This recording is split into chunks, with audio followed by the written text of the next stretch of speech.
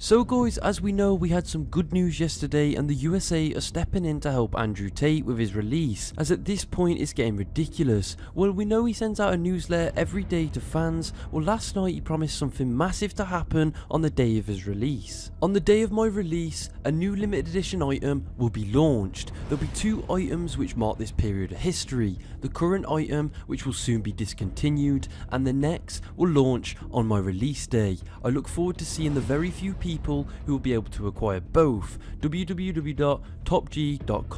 Tate. Now, we know so far he has until the 26th of April, which is exactly a month away, and even then it still can get extended a further 30 days, but with other countries getting involved now, like the US, his release could potentially be sooner. Now, we know when he gets released he is going to break the internet again, expose the lies, tell the truth, and he's made a promise to fans he's releasing something the day he gets released. Guys, what do you think he's releasing? Comment your thoughts down below in the comment section. Please leave a like, subscribe, and do turn our notifications on.